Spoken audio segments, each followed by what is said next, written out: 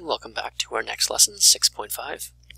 We've been looking at different forms of equations. So we looked at the slope-intercept form, and now we're going to look at our second one. This one is called the slope-point form of an equation. So in this one, we're going to have to get our slope, and we're going to have to know one point that falls on our line. If we know these two things, we can now use our equation. When we know the slope of a line and one point of the line, we can express the equation of the line in slope-point form. It's called slope-point form because the slope and the coordinates of one point can be identified from the equation and from the graph. So let's look at an example here. We've got a little graph going on. Nice little line, and we clearly have a point right there. So the first thing we need to do is calculate our slope. So for slope, we need a starting point. And again, where does the line cross the corner of a box? It appears to cross it right there. So I'm going to put that as a little dot. And my slope is my rise, which is 2, and my run, which is 3. So my slope is 2/3. And now we want to look at the point. What are the coordinates of this point? Of course, first we list the x-coordinate. So we go down from our point to where it crosses the x-axis, and it's 3. And where does it cross the y-axis? Crosses at 4. So the point is 3/4. Slope 2/3, point 3/4. Now the question is, how do we actually get this into slope-intercept form, or rather slope-point form? So we're going to start off with this lovely equation here. I hope you recognize it. It's slope. M stands for slope. Y, usually you would see y2 minus y1 here, and we normally see x2 minus x1 here. The problem is, from our graph, we were only given this one point. We also know in our equations we have to have the variables of x and y there as well. So instead of pointing the y2, we're just going to put down the y. And instead of pointing the x2, we're going to change to x. So from this particular equation, we are now going to derive slope-point form. So my slope, I knew my slope was 2/3, so I'm going to get 2/3 equals y minus the y value of my point. My y value of the point is 4, so it's minus 4. Over x minus the x value of my point, which is 3. So now I'm going to rearrange this formula so all my y information is on the left-hand side of my equal sign, and everything else is on the right. So first thing I'm going to do is I'm just going to flip all this stuff so that my y's get to the left right away. So I'm going to just flip y minus y1 over x minus x1 equals m. So like I said, my y's, we're going to get to the left. I'll do that right now. I'll do the same thing with this equation I'm building for you here. I'm going to take this whole idea on the right, put it on the left. Y minus 4 over x minus 3 equals my slope of 2/3. Now I want to get the, finally I want to get the x's on the right-hand side of the equation. So right now my y is being divided by the x's. So opposite division is multiply. So I'm going to multiply each side by my x minus 1. So I get y minus y1 equals my slope times x minus x1. And there we have our formula for slope-point form. Y minus y1 equals slope times x minus x1. This is the generic starting point for this particular version. Let's see what an actual formula looks like. I'm going to bring the x minus 3 to the right hand side. So y minus 4 equals 2/3 times x minus 3. And here is the equation of this particular line with this particular point in slope point form. So what you notice is that my slope just simply gets written what my m is, 2/3. My point of 3, 4 will be plugged into my equation, but you'll notice I have to flip the signs. This is negative y value. This is negative x value. So even though my point was 3, 4, when I get into my equation, it's negative 4 and negative 3. So this whole section in the middle here is just my thought process. I'm showing you how we get there. In reality, if I was to give you this line, you calculate the slope, you get this point, you take your generic formula, change your slope, change your y, change your x, and you get it in one step.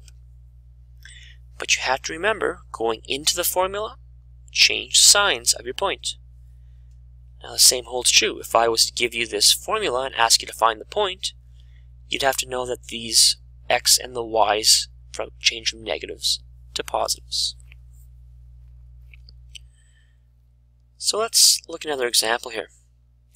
Describe the graph of the following function and change to slope-intercept form. So I'm asking you to describe it. What I'm really looking for is what's the slope and what is the point.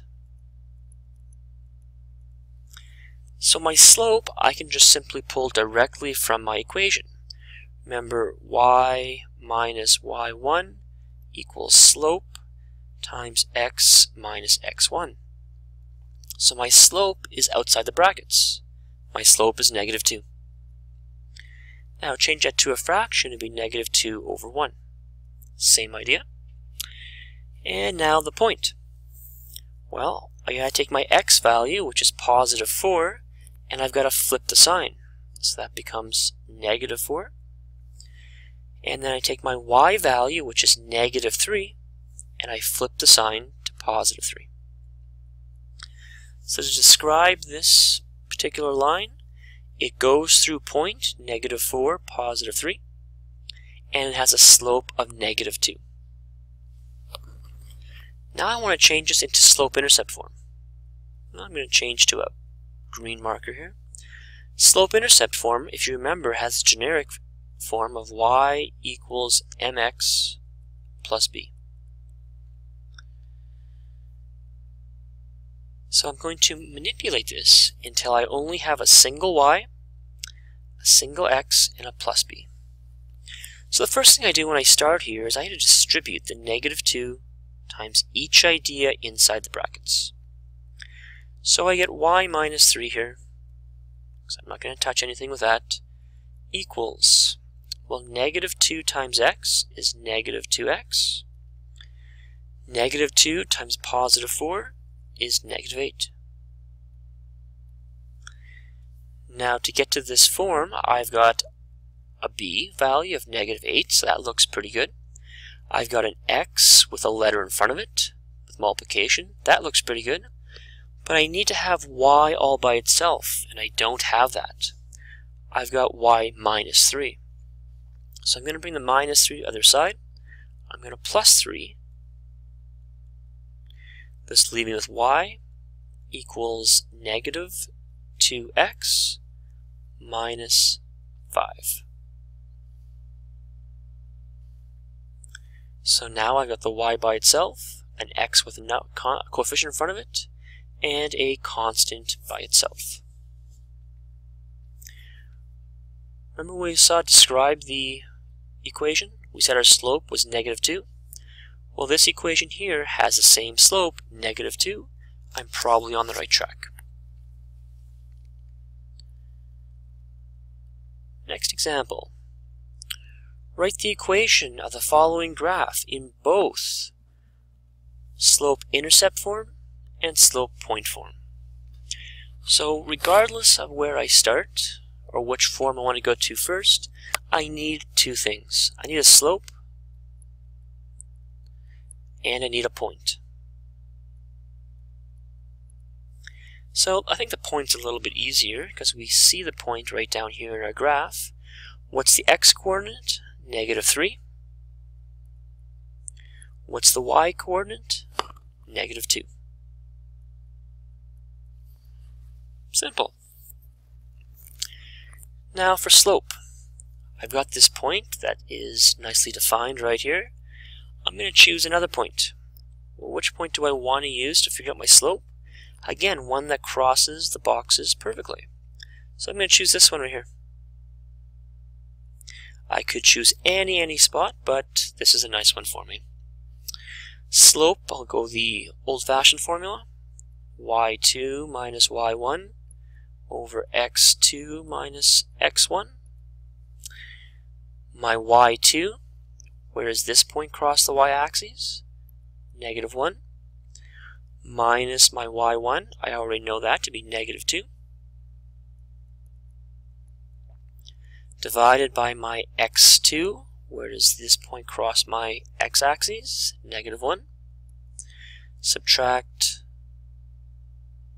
x1, which is -3. So -1 subtract -2. Subtracting a negative, same as adding. A positive. Sorry, I'm just seeing an error here. There should be +1, right? Cross it, +1. So 1 minus -2. Subtracting a negative, same as adding. 1 plus 2 is 3. And -1, subtract -3. Subtracting a negative, same as adding. -1 plus 3 is 2. So my slope is 3/2. So now let's get this into slope point form. I like that one first because I have both slope and point right here. So slope point form. Slope point. Write out my generic formula. Y minus y1 equals m x minus x1. So I know my y and my x are going to stay as y and x's. So y minus the y point. The y point was -2, so I changed that to +2. Equals my slope of 3/2. Bracket, my x stays the same, and the negative of my x point, -3, changed to +3. So close my bracket off, and I get y plus 2 equals 3/2, x plus 3. Now let's go into slope-intercept form. Now there's going to be two ways we're going to be able to do this. So slope-intercept. So the first way is I'm going to show you the generic formula y equals mx plus b. So I know my y and my x are going to stay y and x, and my slope I've already calculated to be 3/2. But this idea of b, if you remember, b is where the line crosses the y-axis. So where does it cross the y-axis? Right there. What's that value right there? Well, that value is 2.5. So we're going to say 2.5. But we never like having a decimal when we're working in these forms. So we're going to change this to a fraction. So to change 2/5 to a fraction, we're going to put it as 25/10, which again would reduce to 5/2. You can divide both 25 and 10 by 5/2. So now my slope-intercept form, y equals 3 over 2x plus 5 over 2, 2.5. Now the other option I have is to take my slope point form and manipulate it into this slope-intercept form. In that case, what I would do is I will write out my formula.